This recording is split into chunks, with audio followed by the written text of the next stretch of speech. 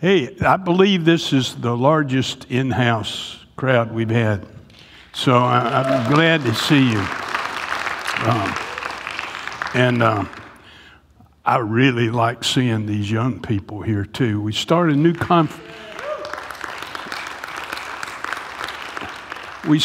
new confirmation class just this morning. Wow, that's something to really shout and celebrate. So thank you for those that are working on it, and bless those young people who are going through that experience. It's marvelous. I have a scripture lesson, sermon scripture for this morning. It's from the 4th chapter of John, the 23rd to the 24th verse. Jesus has met the woman at the well of Samaria. And this is what he says to her. A time is coming, and now has come, when the true worshiper will worship the Father in spirit and in truth. For they are the kind of worshiper the Father seeks. God is spirit, and his worshipers must worship him in spirit and in truth. Let's bow for a prayer together.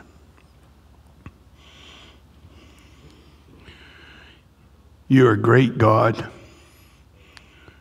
You have been so good to us. You have blessed each of us by coming into our hearts and lives, and for that we're grateful. And we worship you for that reason. We're reminded that greater is he who is in you than he who is in the world. You have given us a victory over death and over sin and over temptation. And for that we're grateful. Now speak to us in these moments, Lord, just as you spoke to the woman at the well. And remind us that we can make you glad by being true worshipers. And speak through me that the words that I have to speak will be your words and will encourage and bless these who are here and worshiping with us. So come, Lord Jesus, we wait for you in the name and in the Spirit of Christ our Lord. Amen. You know, I mentioned this before, that the growth card is something I've never experienced in a worship service before. And I really like it because it is a way of accountability. It's a way of checking up each week, and I'm glad we have that in our worship service here at New Hope Church in Brandon, Florida. It's the disciples' to-do list. It's a way that we can grow in our faith and in our commitment to Christ. These are all things that are designed to help us to be better disciples, better followers of Jesus. Now, we've been talking the last several weeks about prayer, because that's the first thing that you have promised that you would do. I will endeavor to pray. And now we turn to I will worship frequently. And here is Jesus saying to the woman at the well, but saying it to us too, is that the true worshiper will worship the Father in spirit and in truth. Now he's speaking of a true worshiper. But I have to tell you that if there is a true worshiper, there is a false worshiper. And I must confess to you that I have often been a false worshiper. I have bowed down to other gods. And I think perhaps you may have too. I have, for instance, worshipped at the altar of the Gator. On Saturday mornings, I haven't been in years, but I used to go up to this big church that was crowded with great numbers of people who were enthusiastic. Enthusiastic. Enthusio is a Greek word that enthuso, which means in God. So they were enthusiastic. There's a certain godliness in them. And the chief priest of this worship service blew a whistle and went around, and he said 2 bits, 4 bits, 6 bits, $1, all for the Gators. Stand up and holler. And I mean, those people stood up and they hollered. Now, that was before the chop. That's how long ago it's been. But I worshiped there. And I understand, I've never been there, but I understand in Tallahassee, they worship at the altar of the Seminole. And they don't do that 2 bits, 4 bits. They chant. Just like a worship service, a humongous chant, and they wave their arms. Just like we were lifting arms, they do that too.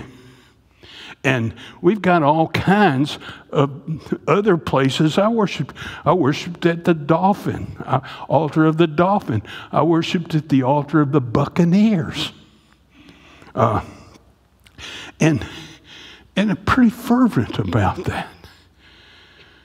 But God doesn't say that we shouldn't worship other gods, that we should have no other gods before Him. He doesn't want us to not enjoy being a supporter of a football team, as innocuous as that may be, but He doesn't want us to leave Him out. The true worshiper includes God in your most of all and first of all. So He says, thou shalt have no other gods before me. The true worshiper includes the Lord in your life, first and foremost. But the true worshiper also has a humble heart. In another scripture, Jesus tells of 2 men who went up to the temple to worship. And one of those men stood and worshiped. He was a good man. He was a religious man. He probably was one of the leading people in the church. Listen to him. Listen to this, what we discover about him through what Jesus said. He was a tither.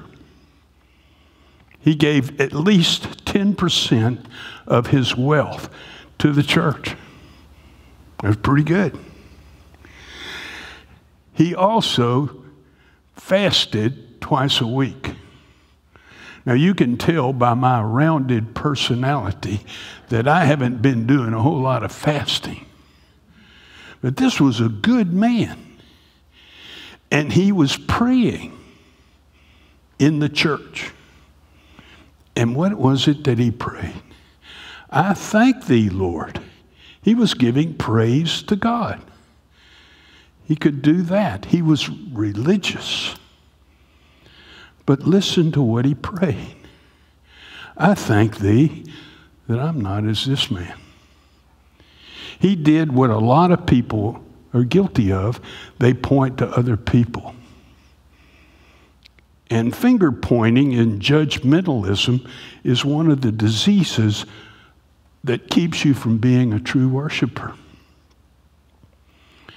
And he pointed to the other man. He said, I think that I'm not as this tax collector.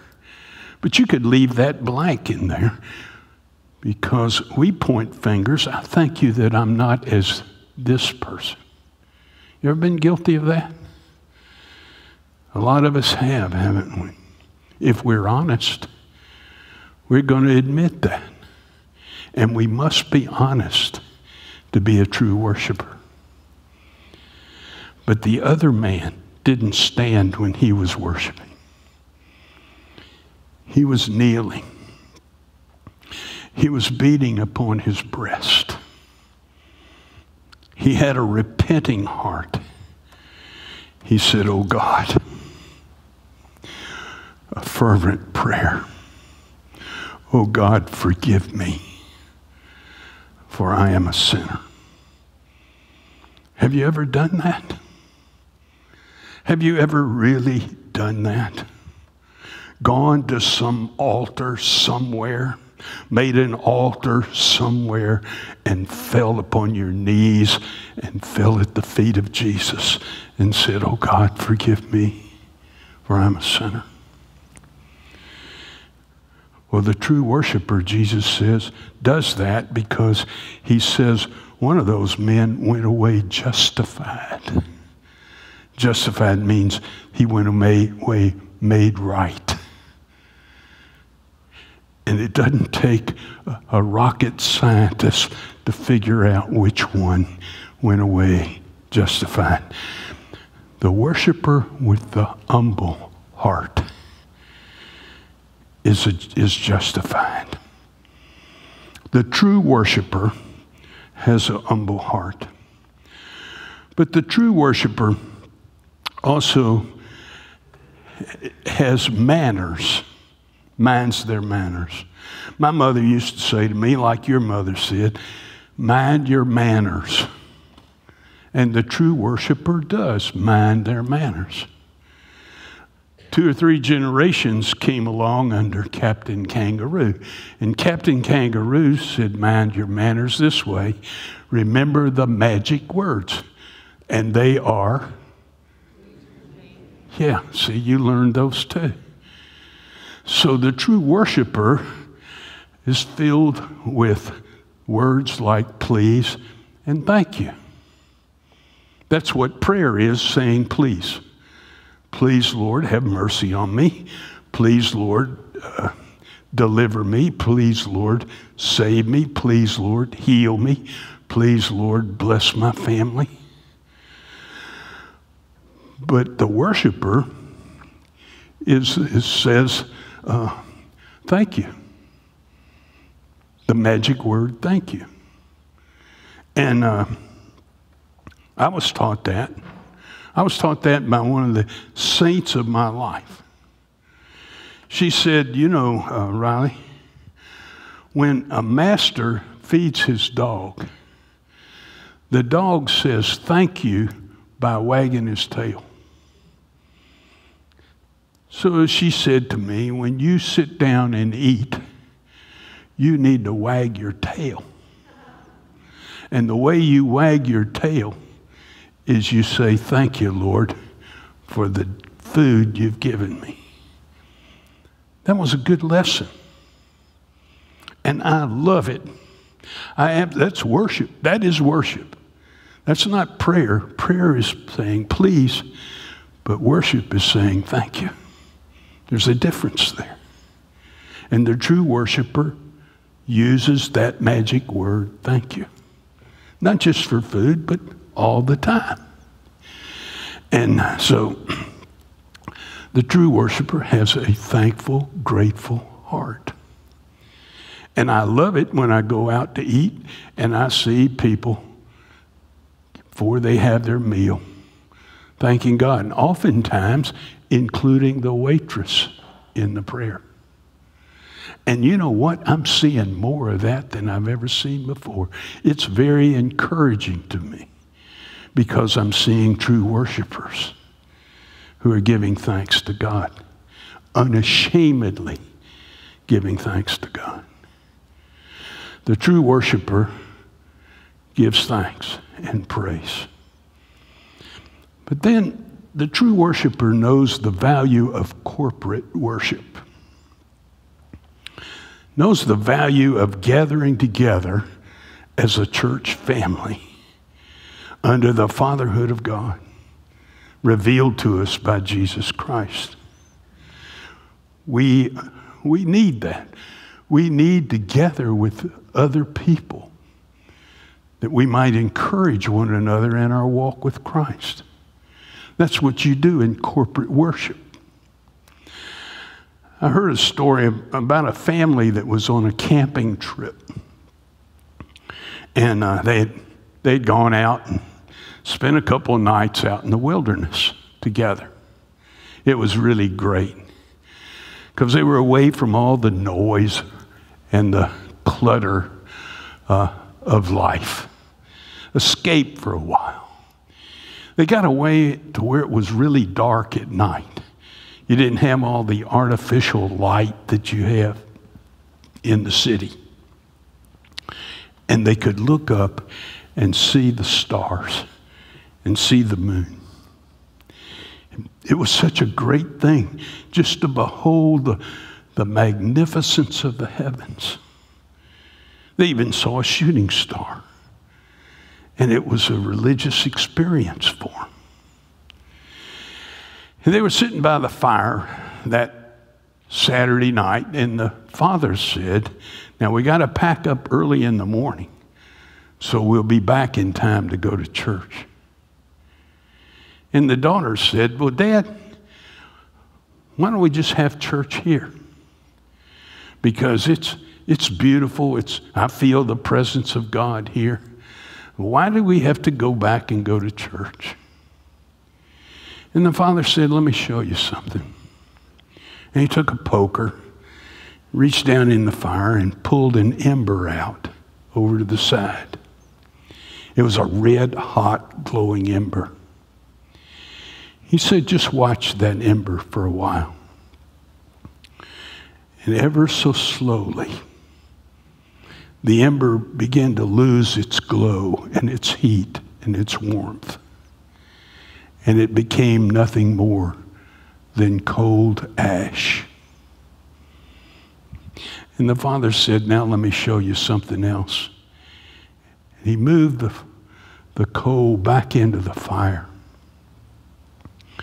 And ever so slowly, it regained its glow. It regained its heat. And it was good again. He said, that's why we go to church. Because we need to keep the glow going. We need to have that warmth that we have from each other. We need the experience of corporate worship.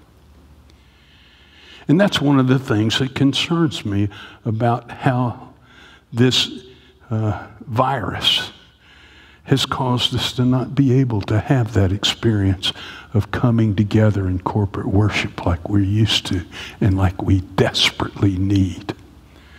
The true worshiper needs corporate worship. And I'm concerned that ever so gently we have been away from the corporate worship and the glow is going out.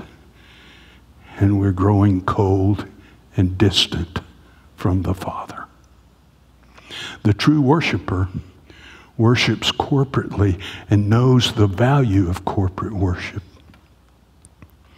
On Pentecost, it says the disciples were with one accord, and they waited for the Holy Spirit to come. How we need to be in one accord. We're so fractured. We're so separated by all of the issues in the world, by all of the political pushing and shoving and elbowing and finger pointing. We're so divided. How we need to come together in one accord. And we are in one accord when we realize that we're all sinners that stand in need of the means of grace which Jesus alone supplies.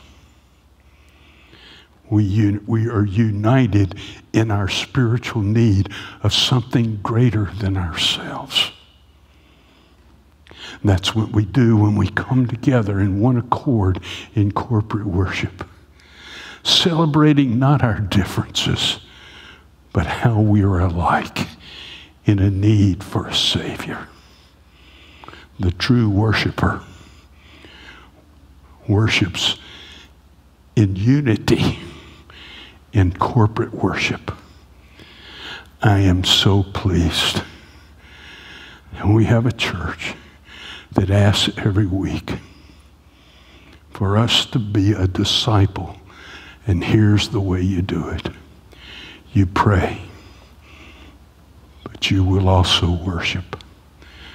I will worship frequently. That's what the true worshiper does.